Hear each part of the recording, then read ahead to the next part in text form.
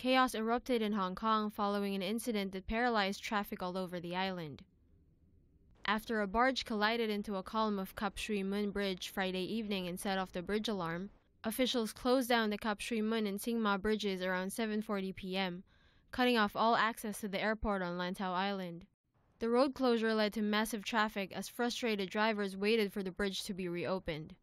Those heading to the airport were advised to take a ferry and bus following the suspension of the Airport Express and Tung Chung MTR lines.